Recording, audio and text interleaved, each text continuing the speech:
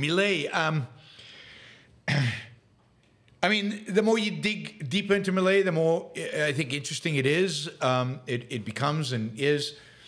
I mean, what's unique about Milei, really, certainly in modern political history, I can't think of anybody in the political map who has had such a deep understanding of economics, just straight up economics. So there was one example is a video that's up on Twitter right now, and it looks like there's a series of videos called Milei Explains. You can subscribe to this channel, I guess, on Twitter, X, called Milei Explains, and he just showed videos, explaining different economic principles. And this one, for example, is about free trade, and he just talks about how free trade is good, how import tariffs weaken the economy and make you poorer on a bad, economically. And he does it easily, fluidly, without hesitation, and just simple economic reality. And you know, you can tell he's trained. He's an economics professional. And he knows his stuff. Now, not all economic professionals know this stuff, but he is, because he's trained in Austrian economics. He's got it right. And he's president. And there's no wonder, therefore, that one of the first things he's doing as president is reducing barriers to trade. He's eliminating tariffs. He's reducing all kinds of taxes and whether tax or other barriers to the facilitation of international trade. And good for him. This is going to be crucial for Argentina, and indeed, to the extent that he is successful, it'll be to the extent that he turns Argentina into, if you will, kind of a free trade, I was going to say island, but that was my hope for the UK, free trade haven, a zero tariff place in the world, in the middle of Latin America, and investment will flow, cheap goods will flow, which will raise the standard of living of Argentinians. And then Argentinians will specialize in their agricultural goods, their wines. Maybe we'll see a shale revolution in Argentina where we'll start fracking there, and natural gas will flow out, and they'll start exporting all this other stuff. And whether other countries lower their tariffs or not, it doesn't matter. Argentina will be a massive beneficiary of that free trade. So of their zero tariffs, as the fact that they're not taxing their own citizens for buying stuff from outside the country. So that's amazing, and it's amazing to see him explaining it. It's amazing, particularly when you think about our leading candidate for president in the United States, Donald Trump, who thinks trade is a lose-lose proposition. He thinks the United States loses when it trades with Canada, never mind China, but with Canada, who has a 5-year-old's understanding of international trade, like which is a zero-sum understanding of international trade. Or any other candidate. I'm picking up Trump because he made trade a big issue and has promised 10% tariffs across the board if he gets reelected. But all of them, not a single one of them out there, can literally, in concrete terms, actually explain why free trade, why lowering tariffs to zero, again, I want to make free trade real to you. Not fair trade, not okay, somewhat, maybe sometimes trade. I'm talking about free trade. Zero tariffs, unilaterally. Unilaterally. So, you know, with the exception of those things that are unequivocally necessary for national defense. Free trade unilaterally, he actually shows why it's good without any equivocation. And there's just no politician I know of in the Western world who can actually do that or comes close or tries or who wants to do it. So he's not, you know, the leftist media likes to attack Milei as just another Trump or another Bolsonaro. He's nothing like Trump and he's nothing like Bolsonaro. He's actually intelligent and he's actually knowledgeable, which is and actually as principles. He has ideas. He knows what he wants. He has clear ideas. He is ideological, which is the exact opposite. The exact opposite. He's more different than Trump than Biden is different from Trump. Biden is Trump light, Trump left, Trump, but it's the same. No big difference. And Milei is a complete break with the Trump, Biden, DeSantis, Haley, throw them all in there. Complete break with all of that. So anyway, as you can tell, I'm a fan.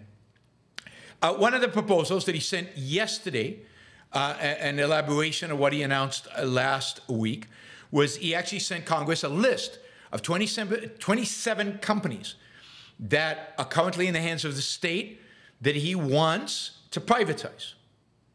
That includes the Port Administration, the airline, we'll get back to the airline in a minute, a couple of banks, the Mint. I think from this, it looks like the post office. Can you imagine privatizing the post office in America? God, I mean, it's such low-hanging fruit, so obvious to do in America. They will never do it. Construction companies, I guess, all kinds of other stuff, navigation company, the railways, a lot of railways. There's a bunch of railways here. Retirement insurance. So he wants to nationalize the retirement insurance program. That interesting. Amazing. It turns out that with the exception of like 7 of the 27 companies, every single one of these companies runs at a deficit. They're all losing money. So privatizing will make them more efficient. Whoever buys them, if they're willing to pay anything for them, will commit to making them more efficient. It also means laying off thousands of people. These companies are unbelievably overstaffed and unproductive. You know, again, a revolution. These are 27 large companies. I think that, yeah, there's some energy companies. Energia Argentina looks like a nuclear electrical company. I mean, this is fantastic. Fantastic. So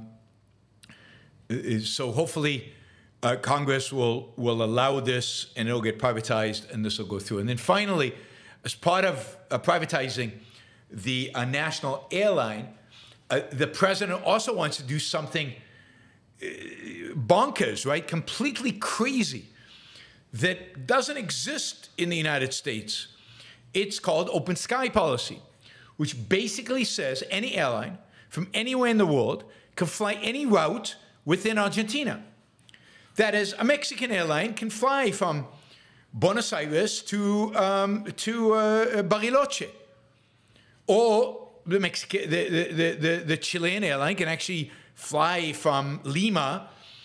No, Lima is Peru. What am I saying? Okay, so Peruvian airline can fly from Lima, you know, anywhere in Argentina. They don't have to connect through Buenos Aires.